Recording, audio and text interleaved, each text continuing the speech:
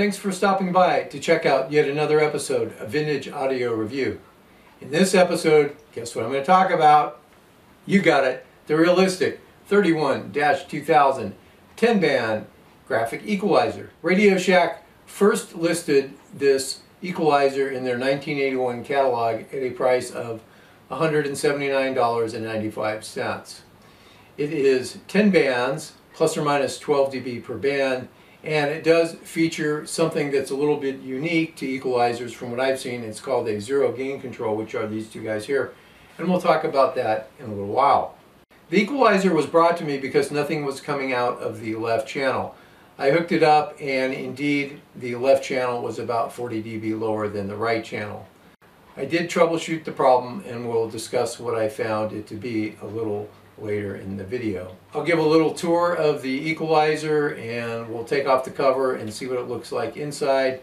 And of course there is data and discussion about this equalizer. So grab some popcorn or a beer or a cup of coffee or a glass of wine and enjoy. So this is a close-up view of the realistic equalizer, and starting on the left we do have the power button, and it is plugged in and hooked up to a signal, so I can show a few of its features. We do have the 10 bands of equalization per channel, and they do have a nice feel to them. They have a real nice slide, and they do give a detent at the center. We also have a bypass control there, so that will remove the equalizer out of the circuit totally. So this right here is the EQ record button, and you would press that in to record the equalized sound.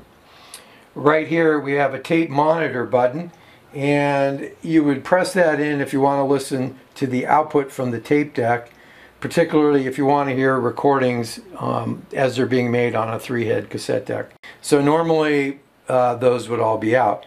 So right here are the zero gain controls. According to the manual, it says to restore the output level from the equalizer to the original input level. 3 LEDs above each control are indicators for setting the levels. So the zero gain control is kind of cool. I hadn't seen that on an equalizer before.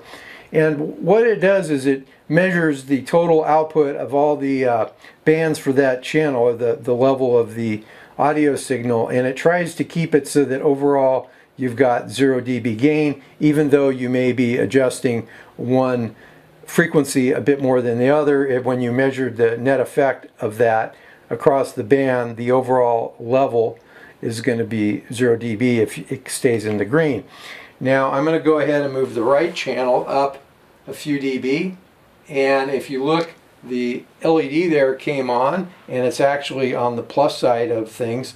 So what you would do is you would turn the potentiometer to the left till it turns green. So that would keep the gain overall at 0 dB. And the same thing if I went down.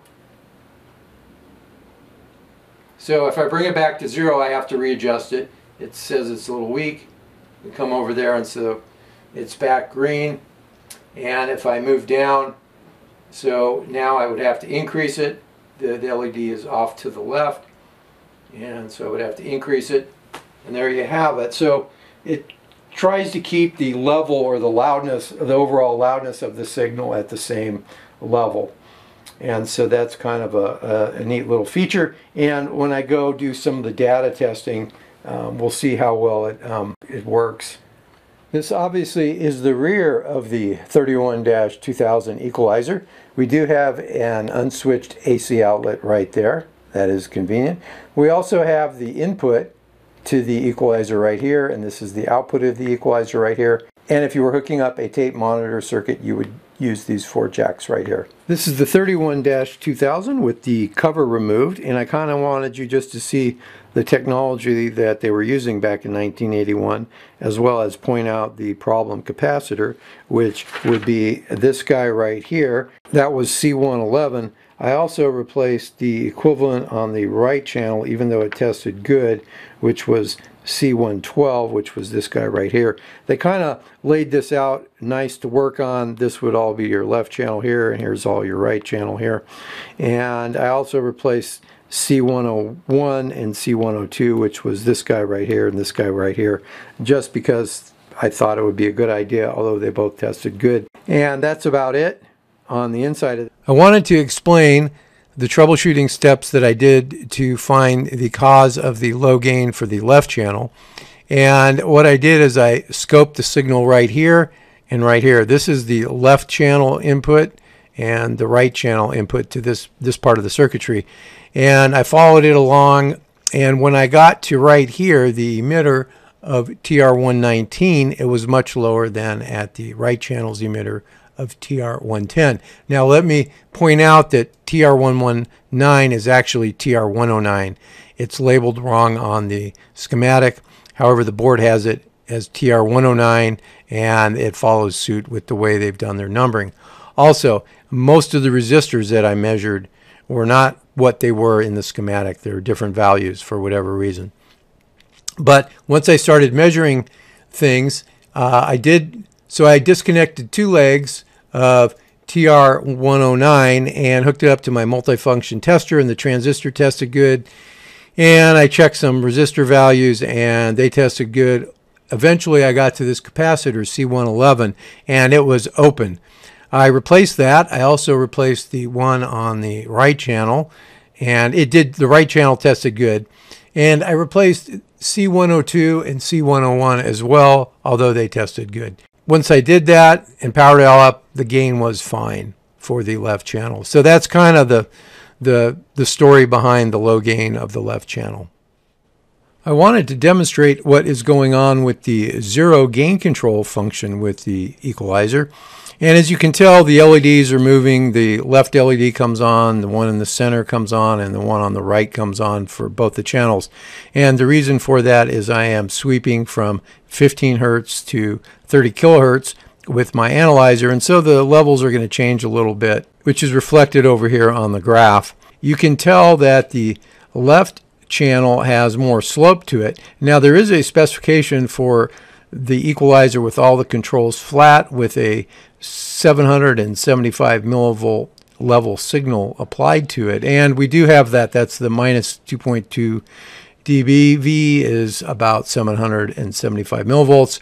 So under that condition, the specification was you should have not more than half a dB of gain to minus 1 dB loss across the band from 5 hertz to 50 kilohertz actually. And we're only going out to 30, but if we look, we can see that our right channel does meet that. There really is not much of a rise, and it never really drops more than maybe half a dB.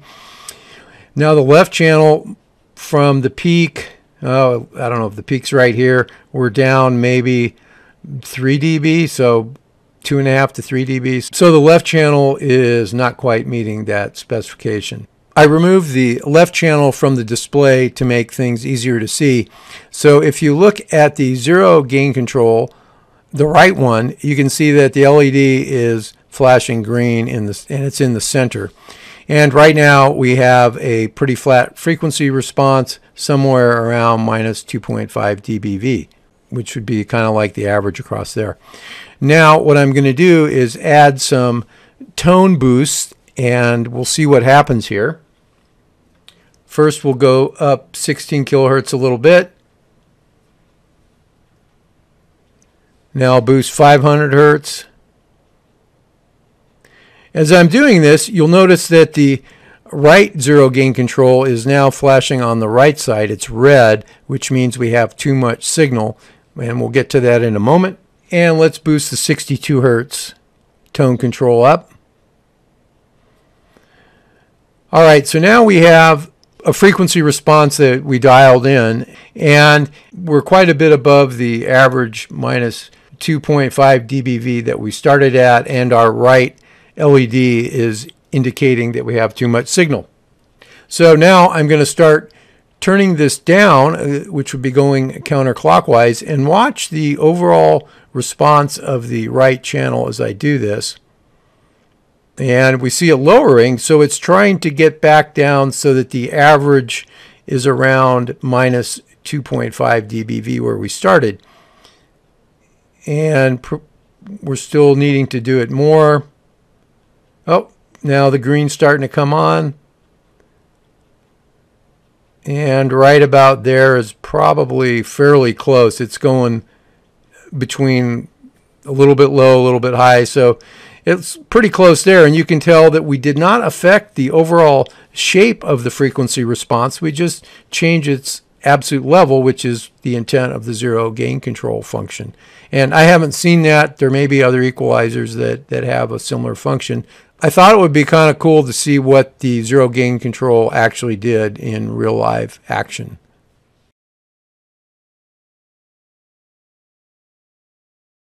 This first piece of data shows a 16 kilohertz tone at 750 millivolts being injected into the equalizer, and this is the THD SNR plot of it. And the only spec on this equalizer was that the THD should be less than 0.02%, which pretty much it is, at least on the left channel. On the right channel, it's a little bit larger than that, but not a big deal. In this plot, I have boosted the gain of just the right channel at 16 kilohertz by 12 dB, and it's showing an increase of 12.8 dB. That's pretty close. You can see the THD has gone up quite a bit at 1.6%, and the SNR has dropped down a bit, and the THD plus noise also has gotten much worse as a result of boosting the gain by that much. This piece of data shows the effect of moving the 16 kilohertz tone control slider down a full 12 dB. In this case, it's actually moved about 14 dB down. However, we do have an improvement of the THD when compared to the plus 12 dB slider movement. And here is the frequency response plot for when the 16K tone control is moved to plus 12 dB of gain. Here we have the THD SNR plot with a 1 kilohertz signal applied such that we have 750 millivolts output, and we're at about 0 dB gain, and our THD and SNR are looking pretty good at this point. Here's the THD SNR plot with the 1 kilohertz signal being boosted by 12 dB, and it's showing that both channels are showing about 12 dB of gain. The right channel is performing a little less than the left channel, but the THD at 0.2% for the right channel is not horrid at all. The THD plus noise for the right channel is about 10 dB worse than the left channel. Here we have the THD SNR plot at 1 kilohertz, where I dialed in 6 dB of attenuation, and it's fairly close to that depending on which channel you're looking at. And of course, the THD does improve when you lower the gain of the signal in the equalizer. And here we have the frequency response for the 1 kilohertz being boosted by 12 dB.